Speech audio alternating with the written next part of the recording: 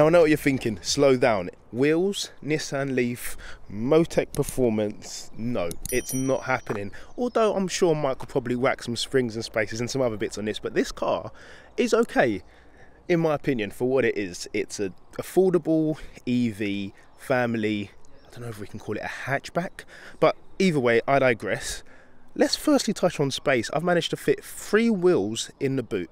18-inch wheels by 11, so they're not tiny. We've got one just here wedged at the back, and that also would allow decent space for a passenger. Do you understand? Do you understand what I'm saying to you? So already I've had this car for just over 24 hours.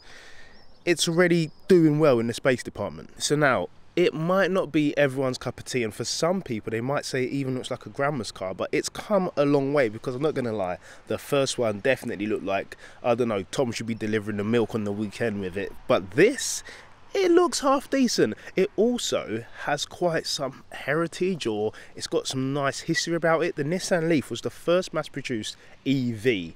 That's nuts that this was one of the first things that actually kicked off and pioneered the whole electric vehicle thing. So enough about the past, let's talk about the now. And it's currently sitting on 17-inch alloys, and for me, I'm gonna say it's bang on. If you're buying an EV, especially one that's just gonna be like a commuter or day-to-day jobs, or maybe some motorway miles, you don't need a 19 or 20-inch pretty wheel. You need something that's gonna have loads of sidewall and that's gonna give you loads of comfort walking around to the rear. And I'm not sure whether the rear is more prettier than the front, but that is quite beefy. And I still class this thing as a hatchback. I think it is pushing on the old CHR and Nissan Juke size, but it's a lot lower and it looks quite sporty. Look at this diffuser. Nissan, what are you trying to do? Look at this diffuser. It's actually quite decent. It's come a long way. Like I said, the first one, I'm not gonna lie, Nissan, if you are watching, it looked horrible.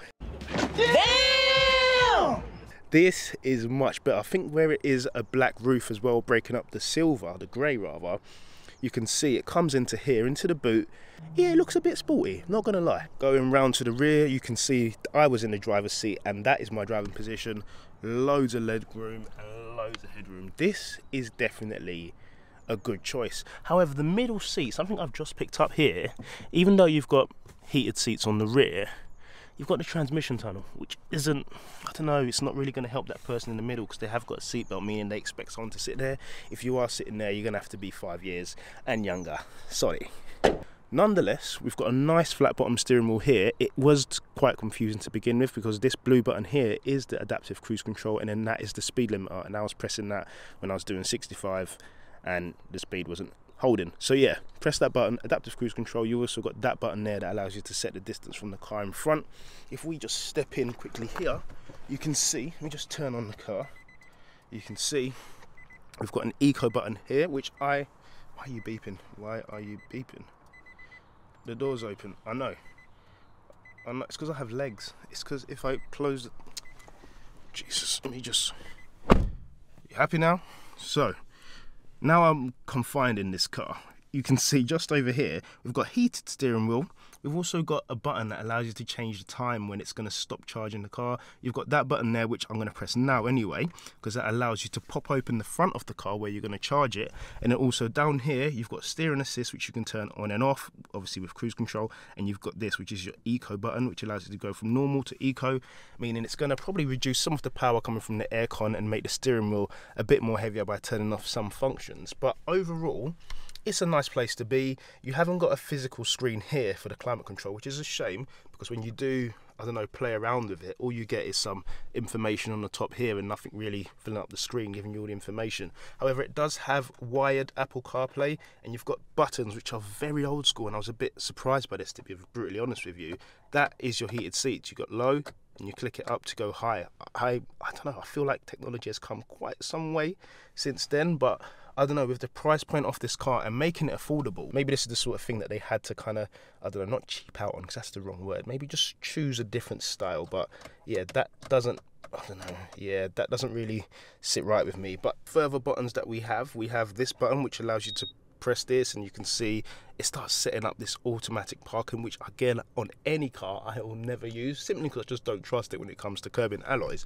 But more importantly, just down here we have the knob. Look at the fingers. You like these fingers, innit, you naughty guys? So these, if you put your foot on the brake and you go to the right and down, you put the car in drive, and if you want to go into reverse, you have to again put it to the right and all the way to the top, which is now in reverse, and you get these little dongs. It's like gum gum gum, and then back down, you're back into drive. It is a bit tricky to get used to, but I quite like it. And then pressing it there, pulling up your electric handbrake, and the car's in park and the engine's off. So now, as mentioned, pressing that button unlocks this, and as you can see, we've got two charging options. We have this one, which is your normal type 2 charger, but it's very slow. I think it does like 7 kilowatts. You don't want to use that, just close that up. This is what you want to use. This is called the Chademo. So it's not African based, I don't know why I did the accent, but this is called the Chademo.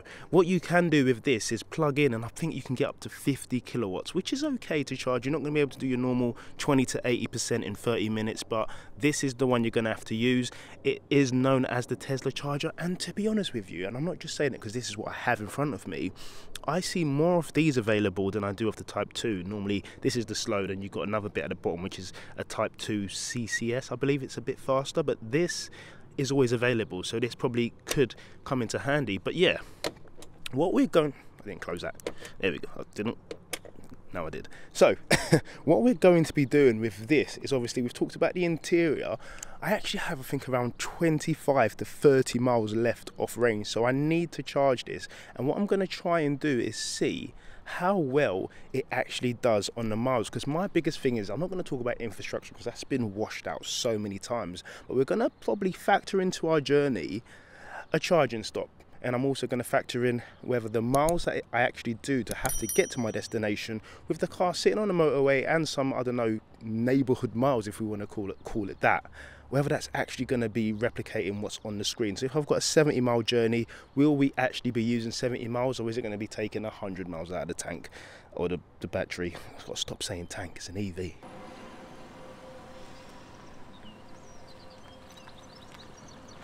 Okay, so as you can see, we have made it to an Instavolt. We just about did. And to be honest with you, 5%, 13 miles left. I'm going to be very honest, I do not have range anxiety at all. If you are suffering from range anxiety, it's not like a phone number to ring or anything. Just don't put yourself in a position where you're going to be stranded. Looking at my Apple Maps and CarPlay Maps that isn't on the screen now, even if this was full, I could either wait 20 minutes because I'm not in a rush, because I've already factored the time into my journey, or there is another one 5 miles down the motorway. So either way, there is no issues. I'm going to leave this to charge for about 30 minutes, do some emails, do some messages, and I will catch up with you guys in a bit.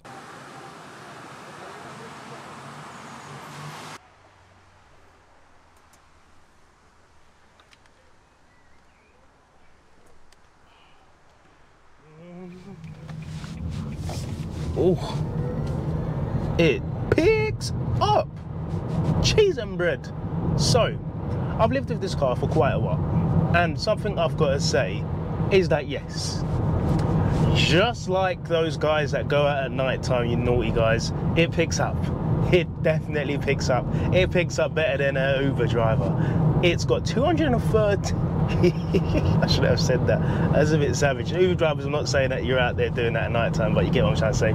It's got 231 brake horsepower and 340 newton meters of torque. Now that's quite punchy for what's classed as just a family EV.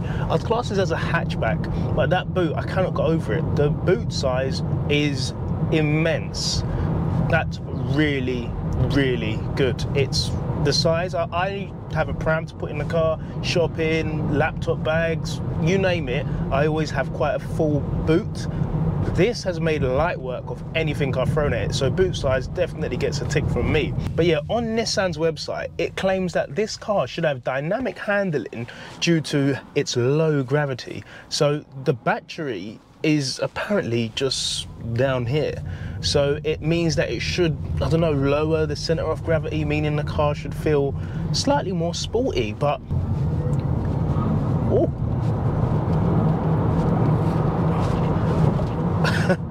So we've got 2 modes, which is rather unfortunate because I'd love to see this thing in sports mode. I'm not gonna lie to you, this is quite fun. Not funny, but I have had some laughs. Down here you've got an eco button which makes the car feel a bit like, I don't know, granny. Okay, it makes it feel granny in a good way, obviously, because it's giving you less power when you put on your press on the accelerator. But now when you've got it in normal mode, it's instant. Let's just see the body roll through here. Okay. Okay.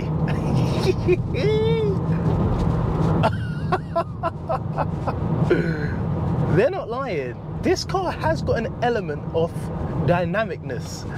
I'm not just saying this just for banter, because I don't know, I'm like trying to be Chris Harris. It doesn't feel washy or boaty. If anything, I feel like the seats are letting it down. Where this car is aimed at being the comfortable family EV, the seats are not very hugging, and I can just slide to the left, slide to the right. You know that song that they crisscross. It's not the best seats for a sporty car. So maybe they've kind of caught themselves out here. They've made a car that's really comfortable, even though there's no adaptive suspension, but with the active trace control, which is their fancy traction control system.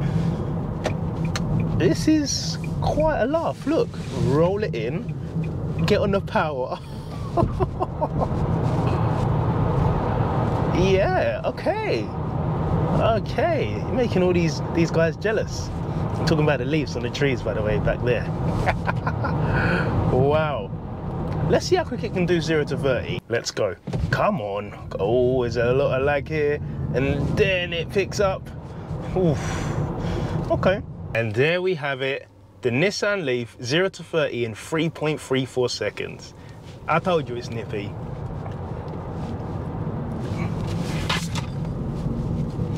So, as mentioned,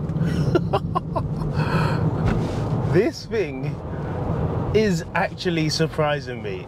And if we're gonna do an overall summary, looks wise, sure, it might not be everyone's cup of tea, but if you look at the old one, as I mentioned previously, and look at this, you'll see it's come quite a long way. And I will honestly say it's an improvement. I don't mind it too much. The 17-inch wheels provide comfort. It's going to be cheaper to get tyres as well, don't forget that. But overall, it's a very good EV. My opinion, motorway journeys, no EV is going to be perfect, and this is a problem that we're always going to have. Speed and obviously a combustion engine is going to be better at motorway miles, but this does what it says on the tin. Space-wise, it just can't be beaten. I cannot bang on about the space enough. There's so much space in this car. The only thing I think that lets it down, aside from the fact that it's got every option you could imagine, 360-degree cameras, heated steering wheel, is the heated seat switch. Let's not even call it a button, simply because everything else, apart from the climate control, I think we need a screen. I honestly think we need a little screen. It's literally a light switch, and that just doesn't make sense. But other than that, like I said, space, the suspension, the acceleration, I want to say another word of ION, but I don't have any. The enjoyment, I sound like I'm talking German, but it's good. This is a very good EV, and the only thing I would want to add to a car like this probably would be a pan roof. Pan roof, just to give a bit more light in here, and it's a keeper. It's a definite keeper. Oh, and maybe better tyres, because they do grip. Like I said, the car does feel very dynamic, as they said. So well done, Nissan. You definitely have come true to your words. But yeah, the tyres, it's coming from a guy that's got a 500 brake horsepower car. The tyres could definitely do with, I don't know, a little upgrade. But jokes aside, this is decent. It's lovely. So yes guys, that has been the video on Nissan Leaf. Quite frankly, I am honestly surprised. A car that really started off the whole EV thing and for it to still be doing well to this day, it's definitely a thumbs up for me. But yeah guys, as always, if you have enjoyed this video, please smash the thumbs up button, subscribe if you're new to the channel, and I will see you guys in the next one. Take care.